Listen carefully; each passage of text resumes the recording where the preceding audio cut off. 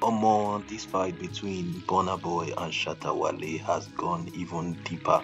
Now, Burna Boy came out and all of a sudden took the whole fight thing to into rape his story, and Shatta Wale came out and said he has never had any rape case in the past. He was saying Burna Boy is taking this thing out of hand, and so many interactions between them. Now, um, Shatawale went further to share some of the pictures they had together, shared some of how he had helped Burna Boy in the past, say that Burna Boy shouldn't come out to be saying he's bigger than him, or coming out to be saying all sort of things about him because of the allegations he's raising against him. Of course, he had some followers, he had some people following him, that Shatawale. Also, Burna Boy had some people backing him up, but finally, we're still waiting to see where this whole thing is going to end up between Shatta Wale and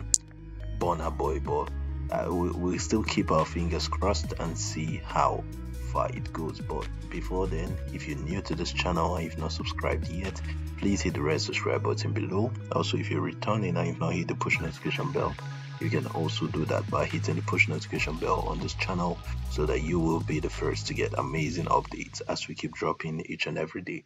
Thanks so much, guys, for your time.